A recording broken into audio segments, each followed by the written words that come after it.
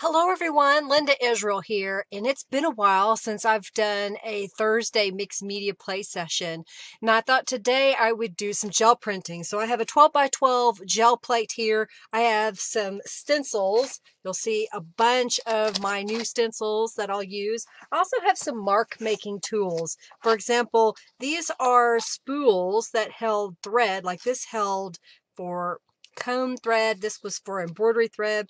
I even have some shot glasses and some other spools as well. Then I also have some bubble wrap that my husband saved for me, and I have some shelf liner, and then anything else that I choose to pick up. So I'm just going to play a little bit, and then I'll show you at the end what my gel prints look like. By the way, if you are new to gel printing, this is a soft surface. It resists paint, so you put paint on it, let it dry a little bit, or just immediately pick it up. You can use tools like stencils and a brayer, and I'm using a 4-inch soft speedball brayer. It's my favorite. I've also got some book pages over here to the side, and then I'll use some basically copy paper. This happens to be a green linen paper that I have 5 reams of, and I'm trying to use it up. I may also use some other book pages, and then I have a tub of water over here to the side. I'll show you. So it's just a tub of water, and I put a bit of Thieves cleaner inside of it. Not quite a cap full. It just helps with getting the paint off of my stencils and tools when I'm done with my session. All right, so we're gonna get started here. I'll just put down some coats of paint and we'll just see what happens. All right, so we're going to get started here with the March Artistic Stencil Club. I grabbed one of the stencils out of that. It's a set of 3 stencil sheets with 4 different patterns. I've got a little blue. This is little daisy stencils. I have 2 different styles that are daisies. And I'm just randomly applying paint here and there. That's my large diamond stencil. I'm using regular craft acrylic paint. I think this is Anita's. I pick it up at Hobby Lobby when it's on sale. Now I'm using some bubble wrap. I used my brayer and rolled that over the bubble wrap. And I did the same with the Romantic Swirl rubber stamp. And I make sure to clean my rubber stamp whenever you're done if you're using acrylic paint. Now I'm just putting on the final paint to be able to lift the print. You got to be careful and don't squeeze out too much paint or your paper will slide around and you will not get a very good print. And I go ahead and I mop up all of the edges and I save those. I end up repeatedly picking up all of that excess paint onto a sheet and it makes some really funky textured pages. This is Romantic Swirl, then some bubble wrap. Bubble wrap's a lot of fun. Now remember, whatever prints you put down first is what you're going to see whenever you pull your gel print. This is the Victorian panel stencil. I've got 2 that have a similar design. And then we have this small broken stencil, circle stencil, broken circles. Get tongue tied, why not? Even in a voiceover. Now, whenever my paint is a little bit too wet, sometimes I'll grab a book page and mop it up. I just put a book over to the side, and that's what I'm using to brayer off the excess paint. And then I will pick up some of those pages that have excess paint on them, or excuse me, the brayered paint to pick up the excess off the gel print. So you get some cool texture. That is the diamond with flare with some gold. I lift up my gel print to kind of look at, remember, what did I put down first? The little dot flowers that you see are from the January 2021 Stencil Club. Remember, you can go back and order a past Stencil Club. Just tell me when you check out which one you want, and that will be your first one. And if you want a different one in the future months, maybe when you come back and you say, you know, I really don't like the current one, I would like the 2020 of March or something like that. I'll do that. This is the Funky Grid stencil. Now, I don't clean off my gel plate in between. If you want to completely change colors, you might want to lay down a solid layer of paint and then pick up that gel print. You may have to take your gel plate to the sink and wash it with just a mild soap, and don't use any implements on the gel plate so it won't texturize and destroy it. I used some shelf liner, and that's the small polka dot stencil. And again, I'm just mopping up excess paint around the edges. Know that I make all my stencils. I hand draw the designs. I've probably drawn about 2 to 3,000 designs since I started. And I've currently, I think I said I had 175 stencil patterns, not including the Stencil Club in my shop, and not including the stencils that I make for my subscription boxes. Getting lots of cool texture and colors and designs. This is the broken circle stencil, and I'm just repeating it over and over. Let that dry a moment. And then I come back in with a spool, I think. Is this when I do that? Yes. So I put a little bit on my book page to the side there, and I'm just dipping it back and forth like it's a stamp pad in a sense. And my husband has an embroidery shop, so we always have these spools left over. So I like seeing what I can do with them to make texture on my gel prints. You don't want to use a object on your gel plate that could damage it. So always, be sure that you're careful. Like for example, you don't want to use the cutting side of the cookie cutter. This is the polka dot stencil, and I'm lining it up. Most of my stencils have a repeating pattern, so you can kind of line them up, especially maybe if you are trying to stencil a pattern, not just with the gel print.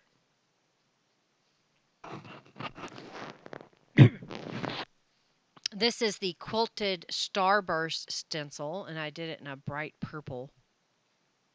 And then I turn this over onto a book page and try to clean off my back of my stencil, but sometimes that doesn't work for me. I don't have enough room to do that.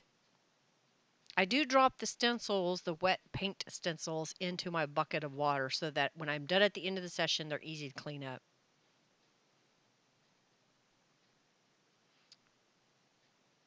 You never know what you're going to get. And I encourage you to play. Don't fret if it doesn't come out perfectly the first time. Just play around with it. If you want a certain pattern or design, you may have to do it a couple of different times to get it to come out the way you want. This is the Broken Squares stencil. I thought it was a fun pattern.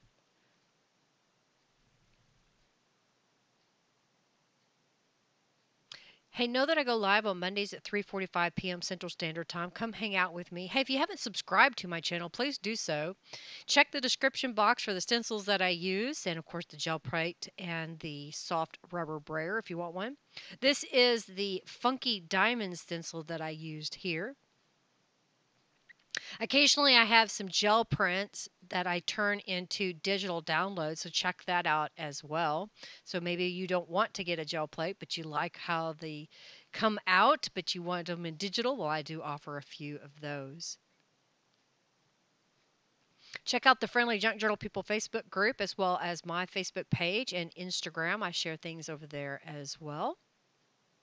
And check out my blog. On my blog, I generally have photos of the images of whatever I'm working with and a kind of a written, thought out process of why I did what I did. Maybe I think of things after I do the video and kind of give a little better explanation there.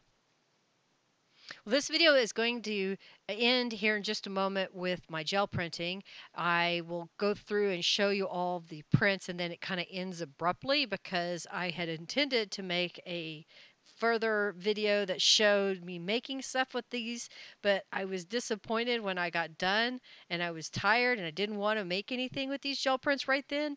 So I never finished the true video. So this is me going back and editing it so that I could at least show you these gel prints. I did find some of the gel prints so I could take some photos of them, but I didn't find all of them. I did use some of them in some projects, and I don't know. I just thought I would share this portion with you so you could see a little bit of my process.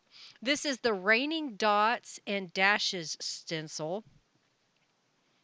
And then I've got the Fleur de Lis with Diamonds stencil coming up.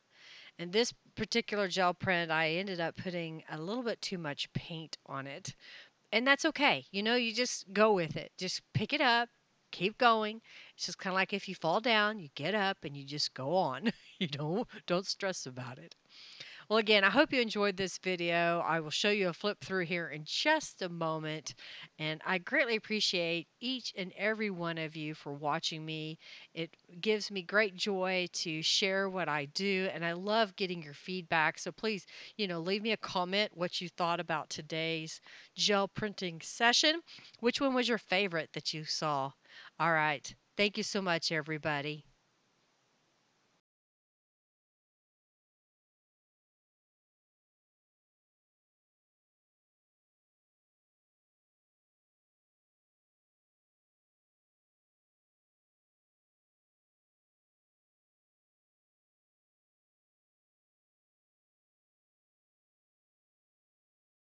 Well, I've made a few gel prints. Some of them are awesome. Some of them are bleh. So we'll just kind of go through them. This was the last pull that I made. I had too much paint on my gel plate.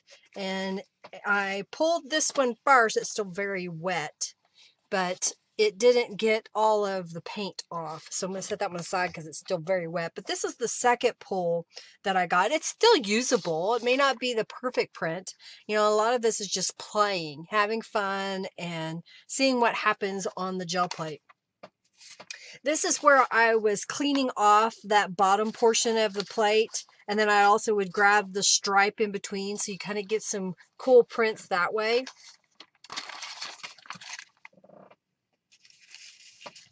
There's another one where I was cleaning off the plate and I just got some cool patterns. Here is one where we used the daisy stencil and I think the funky diamonds. It doesn't have a lot of definition, but I like the color scheme in the background.